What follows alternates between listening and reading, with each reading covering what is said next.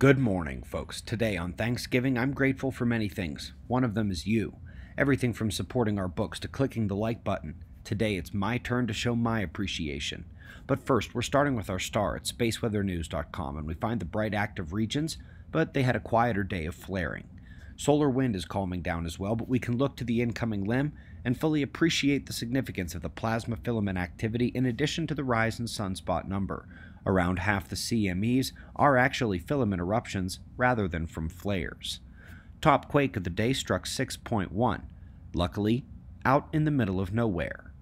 Let's go to our first science news of the day. Folks, Venus is utterly perplexing. Its fastest winds recently got faster. Its rotation speed was questioned. It's the only planet spinning the wrong way, and the only person to correctly predict its temperature was Velikovsky.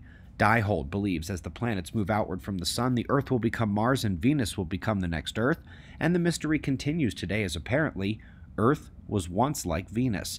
Does that suggest that in time Venus will become the next Earth, perhaps as Earth becomes the next Mars?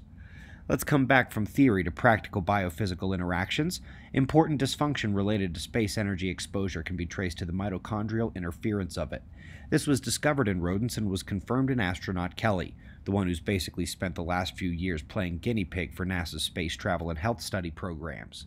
This would not be the short-term critical events we usually discuss, but the long-term ones, like development of capillary issues, cataracts, or physical deterioration. Quick reminder before our top news story, there is 1 day left in the Hemp Lucid giveaway. If you've missed the last week of shows, they love observers, support the show, and want to show their appreciation. Now folks, before I show mine, this next story may one day end up completely breaking science. I have hours of work to do on the citations and math and modeling, but if this is legit, it is a bit of confirmation about the dueling timelines of the slow and the rapid coexisting together in the universe, and also a window into a much more complex version of the everything is connected paradigm favored by many. I don't think we have any idea of the connections. In terms of the paper itself, it's mostly discussing the transport of small celestial bodies, where things believed to take tens of thousands to millions of orbital revolutions are really only a few decades scale in terms of their dynamics and potential chaotic transport. If it works for asteroids, it works for anything. If this is remotely accurate, it applies to more than just stars and planets, but all orbital systems, and the interconnectedness of the universe is beyond our wildest imaginations. Now folks, there is a new page on observatoryproject.com.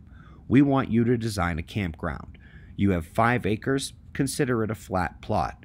Please read the details on the page. This is all of them. It's not complicated. Either do it on a computer or draw it on a piece of paper and take a photo with your phone and email your creation to Kat by the end of the month. It's a very short timeline, yes, but big prizes. Kat and I will pick our 4 favorite and give each creator $500 and a spot in the morning show. We greatly appreciate your support. We've got your win maps and shots of our star to close, and of course we'll do this all again tomorrow. Right here, but right now it's 4:30 a.m. in the new Valley of the Sun. Eyes open, no fear. Be safe, everyone.